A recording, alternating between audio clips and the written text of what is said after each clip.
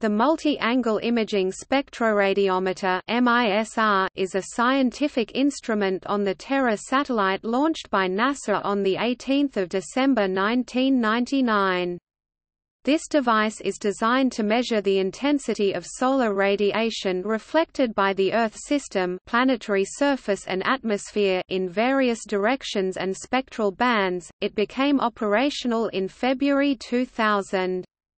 Data generated by this sensor have been proven useful in a variety of applications including atmospheric sciences, climatology and monitoring terrestrial processes.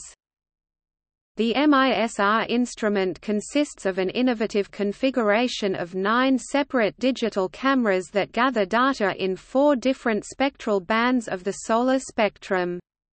One camera points toward the nadir, while the others provide forward and aftward view angles at 26.1 degrees, 45.6 degrees, 60.0 degrees, and 70.5 degrees.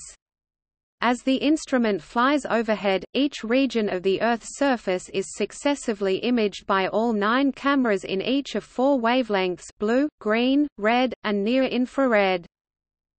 The data gathered by MISR are useful in climatological studies concerning the disposition of the solar radiation flux in the Earth system.